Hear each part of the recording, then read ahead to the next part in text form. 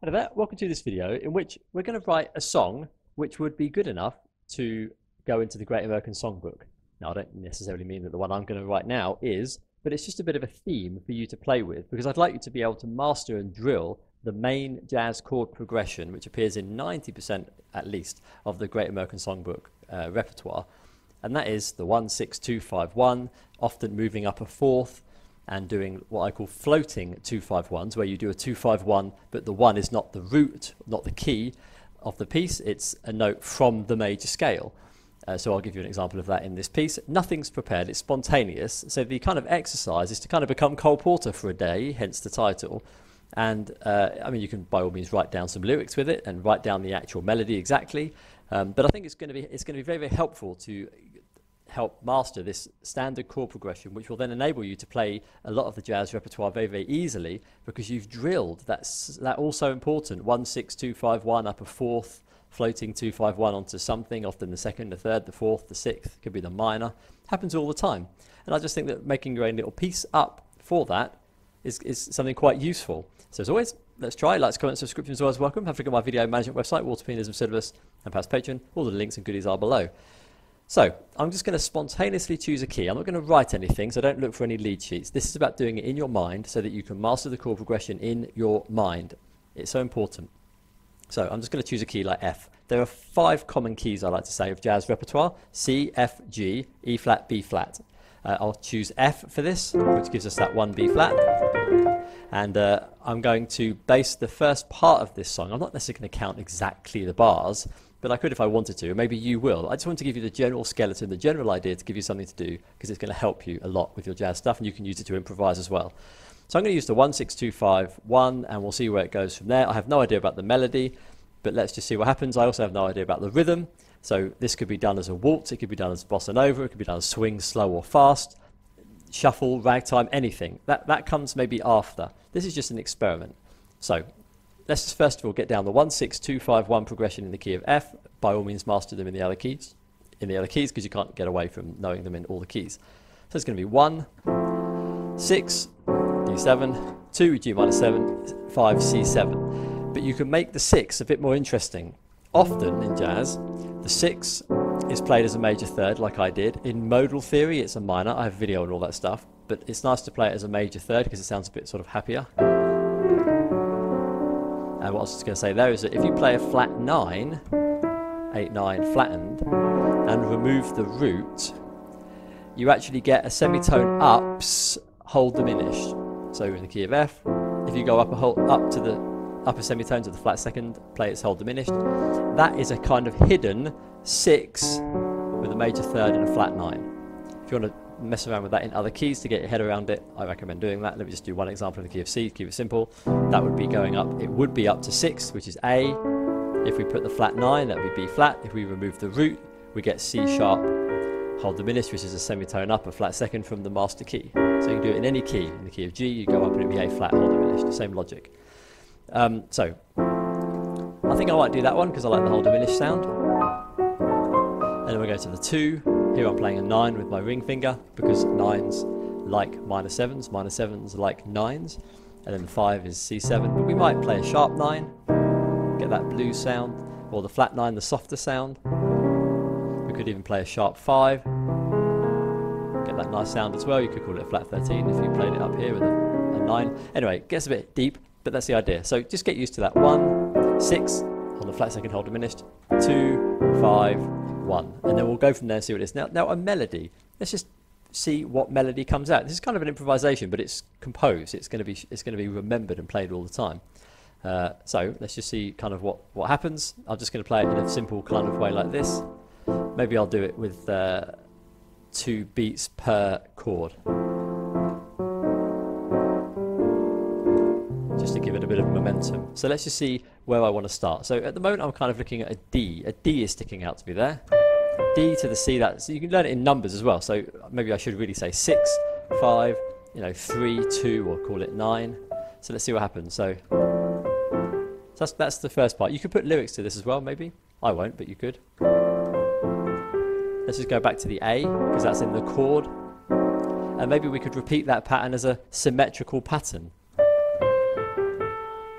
and then maybe go again. But we're going to get different note values because we're in different chords, in different keys. The chords are in different keys, so 6, 5, 3, 2 or 9. Now technically that's minor because we're on F sharp now. Okay, fine, I was going to say you can call it 5 if you want to think about it as being the 6th. But let's call it the minor because that's the actual chord we're playing. And then again it would be this time in the key of G, 5, 11, 8, 9, 10, 11, which is nice. 11s like minor 7s, minor 7s are like 11s. Over the 9, we've got really nice sweet jazz chord extensions here. Now if we play the A, that's going to be a 13. So this is what it's like to become Cole Porter for a day. A lot of the jazz repertoire, the melody highlights interesting note values. Interesting point. So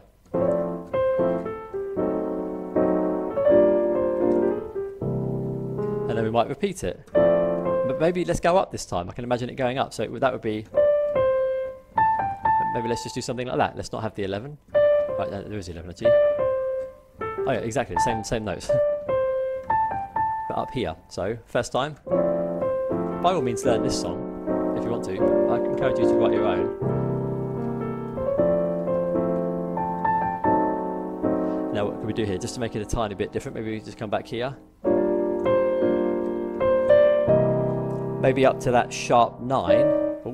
Up to that sharp 9, which gives it that nice blues sound. So that's quite nice. Let's just give it a bit of a left hand going here. And I'll play the chord. I'll play the melody with a bit more of the chord filled in. So let's just imagine that we're playing a. Imagine that this is a melody with lyrics.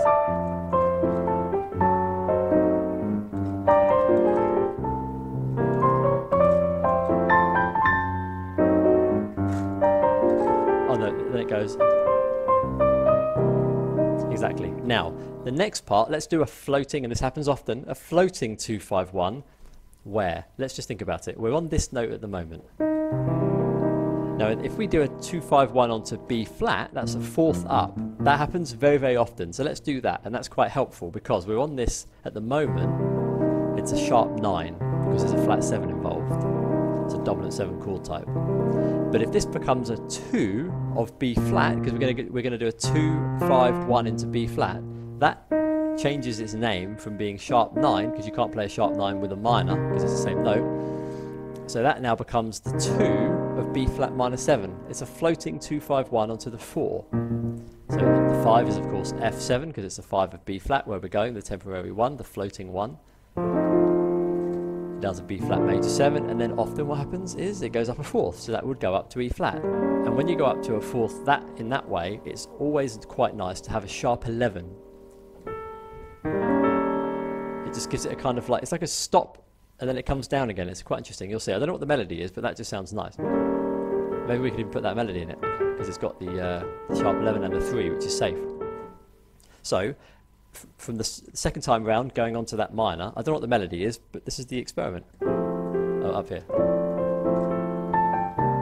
So I'm mixing myself up. On the second time round. Okay.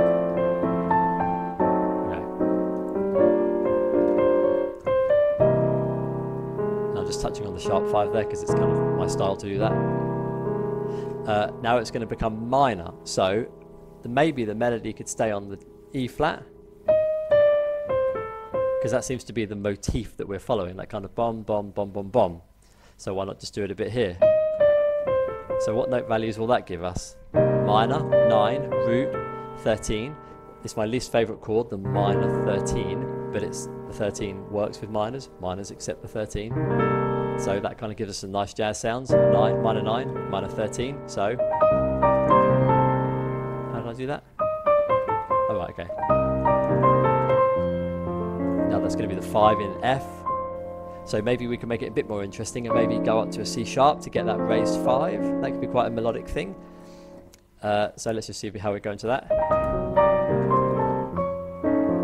In that way, or we could go up in that way. Maybe that's a bit more gentle. Okay, now it would be quite nice to go onto the 3rd of that B flat, but I want to make it a bit more interesting. So let's maybe go unexpectedly somewhere else, maybe down to the 13 or something, and get that major 13 sound. So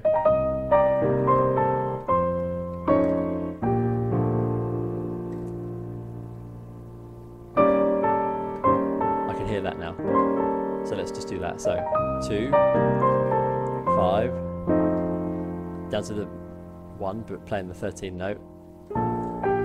Highlighting that A, because we're going to come back to it again and go like that to get that sharp 11. So it's a bit of sort of parallel motion again, a bit of symmetry, like that, and then like that. So I think that's quite nice. I might fix the beginning actually, because although it did go up there, I'm not quite over keen on that. So maybe we'll just keep it the same and just do it twice here instead of going up there. Maybe that's more of an ornament than a melody change.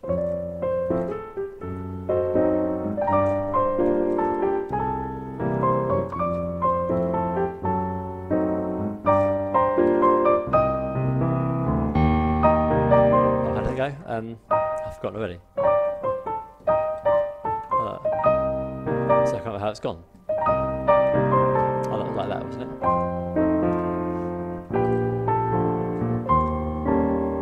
I think that's quite nice. I think now let me just drill that again. Oh,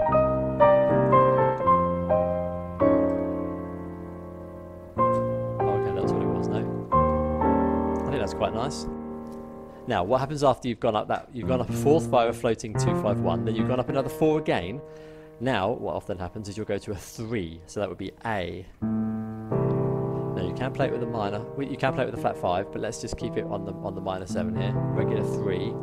That's going to go to a 6. That's going to go to a 2. It's going to go to a 5. It's going to go to a 1. We're going to keep it simple, but a lot of the jazz repertoire does do that. Now, we could also write a section C, but how would we call that section C? Maybe it would be a section C, but let's just keep it like this for now. So, okay, twice. Okay, well it goes up, doesn't it? Onto the C minor 7. A, G, so major 7, 6 or 13. That's the 13 down to the sharp 11, so really jazz things here. Now, we're going to go on to the A, and it's going to be 2 beats, so it's going to be A minor 9 perhaps. To a D9, and then G minor 7, and a 9, and then C7. I'm not playing a melody here, I'm just playing the chords. So,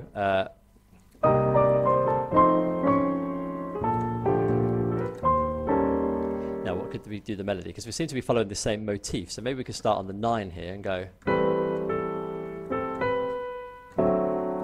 something like that, maybe. I'm trying to imagine it's being sung as a song. Onto the 9, I think.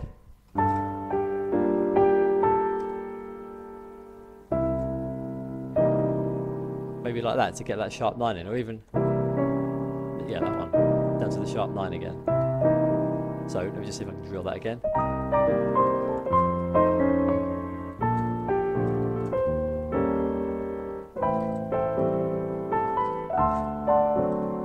Something like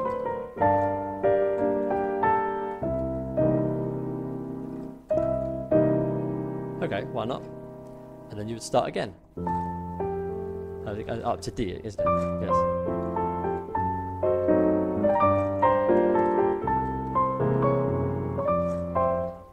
How many times am I doing that? Okay, twice. Okay.